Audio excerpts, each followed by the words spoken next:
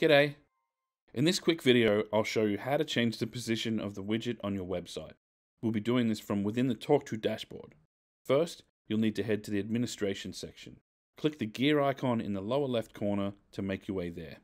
Now before we go on, if you have multiple properties, at this point it's best to check that you're viewing the correct one.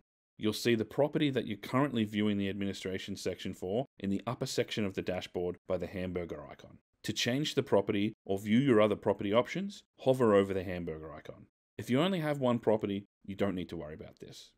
Now that we're sure we're looking at the correct administration section, under Channels, select Chat Widget, then under Widget Appearance, click the Advanced button to open the Widget Appearance Settings menu.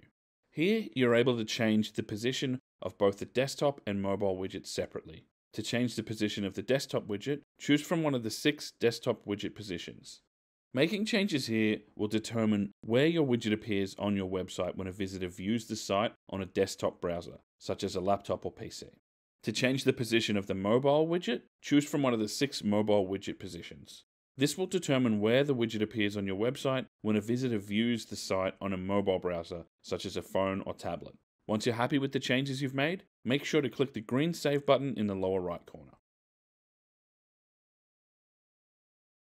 If this video hasn't quite answered your question, or maybe you need help with something else, we have a help center full of tutorials and videos just like this one that you can search through at any time. We also have a support team available 24/7 via chat on our website, or if you prefer, you can schedule a video call with one of our team members. There are links in the video description or the article below.